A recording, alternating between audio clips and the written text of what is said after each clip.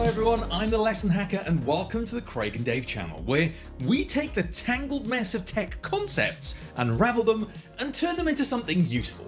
Now today, we're diving into the ultimate of first world problems, chargers. Why do we have so many? Why are none of them the same? And is the UK about to save us from this chaos? Oh, just make things worse. Let's find out.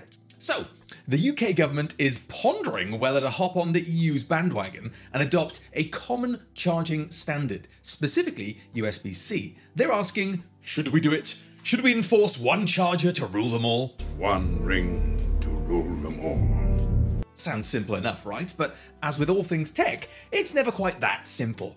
First up, let's talk about why USB-C is even a thing. If you've been using tech for a while, you've probably experienced the wild west of charging standards. Micro USB, mini USB, lightning cables, proprietary stuff from companies that just had to be a little bit different. USB-C though came along with a dream of one cable that works for everything. Your phone, your tablet, your laptop, your toaster. Okay, maybe not your toaster, but you get the idea. USB-C charges faster, transfers data quicker, and is reversible. No more fumbling in the dark trying to figure out which way is up. Bliss. Sounds great, right? But, well, here's the thing. Not all USB-C ports are created equal. Take a look at your mate's MacBook and compare it to your budget Android phone. Same port, different power. MacBooks might have USB-C for Thunderbolt, which gives you an insane data speed and can even connect to things like external graphics cards. But your cheap phone? Well, not so much. You get a basic USB-C, which isn't bad, but it's not mind-blowing. So whilst the port might be universal in shape, what it does isn't the same.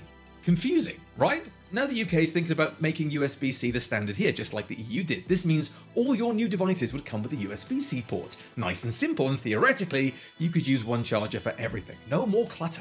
But does it even matter if the UK does this? Well, honestly, not really. Companies are already switching over to USB-C because the EU, the US, and India are all getting on board with it. Apple had to swallow its pride and ditch the lightning cable with the iPhone 15, so whatever the UK decides, USB-C is going to be the industry standard worldwide.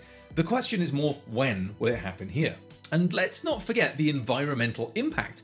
One of the big reasons for adopting USB-C is to cut down on e-waste. With fewer chargers being made and thrown away, we save on materials and the planet can breathe a little easier. There are like 600 million unused cables in the UK right now. 600 million! That's a serious cable graveyard. Brian, is that mainly you? I've seen all those boxes you've got labelled as cables around your house. And sure, USB-C will help reduce that pile, but in the short term, we might actually see more e-waste as everyone tosses away their old lightning and micro USB cables in the bin. But let's be honest, how many of us actually recycle cables? Exactly. On the other hand, there's a potential downside to all this standardization. Innovation could slow down. Imagine if we'd locked into a charging standard 10 years ago. We would all have gotten... Would we have even gotten to USB-C in the first place? Forcing every device to use the same port might mean manufacturers don't push for something better.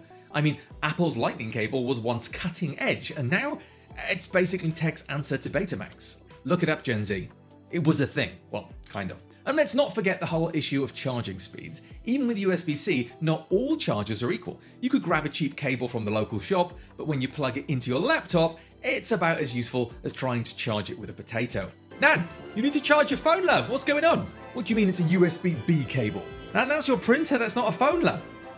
So, whilst you might have one universal port, you'll still need to figure out which USB-C cable actually does what you need. Classic tech, always finding a way to keep things just a little bit confusing. So, will USB-C be the one charger to rule them all? One ring to rule them all. And finally tidy up the rat's nest of cables we've been living with? Maybe. It's certainly going to be the default for a while, whether the UK decides to enforce it or not. But don't throw away all those old cables just yet.